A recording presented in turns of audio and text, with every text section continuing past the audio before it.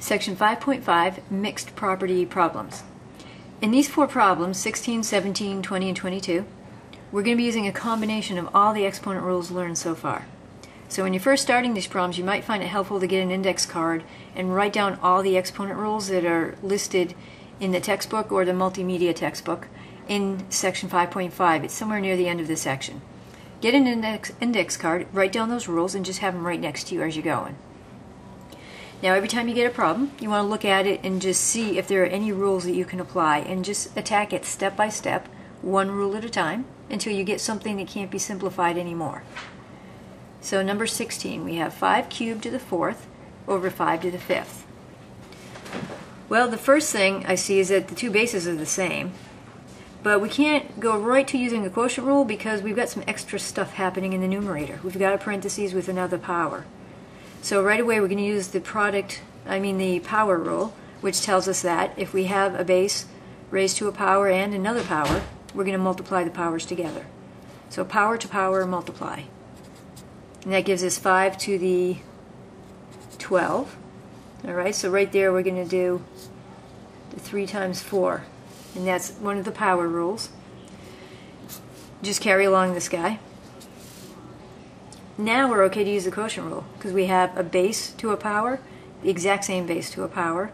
So that means we can keep the base, subtract the exponents. So we end up with 5 to the 7.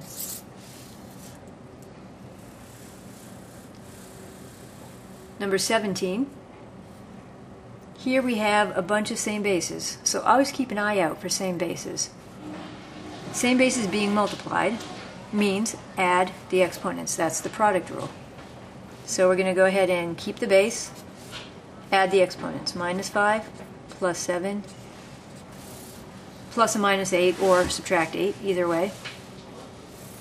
So that gives us minus 5 plus 7 is a 2, and then 2 minus 8 is minus 6. So x to the minus 6.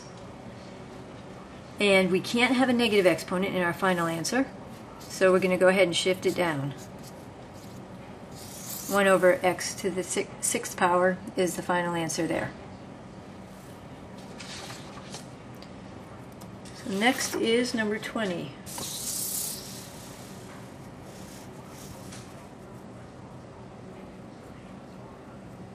Okay, number 20 has a lot of stuff going on.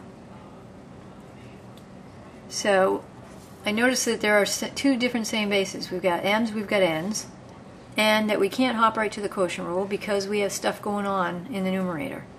So the first thing we're going to want to do is use a power rule that tells us that two bases being multiplied, all raised to a power, both get that power. So exponents distribute over multiplication. This first one, m cubed, is being raised to the minus 5th. Power to power, multiply the exponents. So that becomes m to the minus 15. And then n is to the 1 power, even though it doesn't show a 1, the 1 is there. So I have power to power multiply, so n to the minus 5. And the other two guys on the denominator just tag along. Now that we've distributed and gotten rid of parentheses, we can go ahead and use the quotient rule for the same bases that we have here. So let's start with the m's. M to the, always do top minus bottom, minus 15 minus a minus 2, n to the minus 5, take away 7. So that gives us, add the opposite, minus 15 plus 2, m to the minus 13. N to the, add the opposite, minus 5 and minus 7 is minus 12. Both of those have negative exponents, which we don't want, so we're going to shift them both to the denominator. We get 1 over m to the 13, n to the 12. And number 22.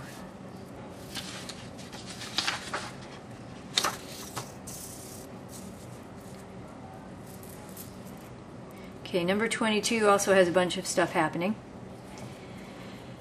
And there are several ways you can approach it. You can first shift and get rid of negatives. You can first distribute this exponent in to all the things that are being multiplied together. Generally, if you're not too sure where to start, probably the best thing to do is to distribute this outside exponent to the inside, because everything's being multiplied together. It's okay to do that. So that's one of our power rules. So give this to numerator and denominator, and leave the shifting of negative exponents for the very end of the problem. So then let's go ahead and give everybody the -4 exponent. 3 to the -4. Now 3 has a 1 exponent, so we're going to multiply power to power. 1 times -4. We don't want to do 3 times -4 is -12. Right, because we have a power raised to a power, we need to multiply the exponents. X to the -2 times -4 is 8. Y to the -4 times -4 is 16. Over 2 to the -1 times -4 is 2 to the 4. Z to the 4 times -4 is -16. And I don't really need those parentheses anymore because we got rid of the exponent on the outside. And now we look for same bases. There aren't any. We have a 3, we have a 2, an x, y, and a z. No same bases, so we can't use any product or power rules. I mean, product or quotient rules. So we're just going to go ahead and get rid of negative exponents. And be careful here that the only thing that shifts is an item with a negative exponent. So 3 to the -4, the 3 is going to come down. Becomes 3 to the 4. X to the 8 stays where it is. Y to the 16 stays where it is. 2 to the 4 stays where it is. Z to the 16 moves up. Becomes positive.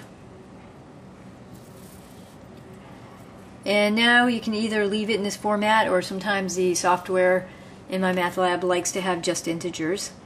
So we could do out 3 times 3 times 3 times 3, which is 9, times 9 is 81. So we have x to the 8, y to the 16, z to the 16 over 81 times 2 to the 4, 4 times 4, 16.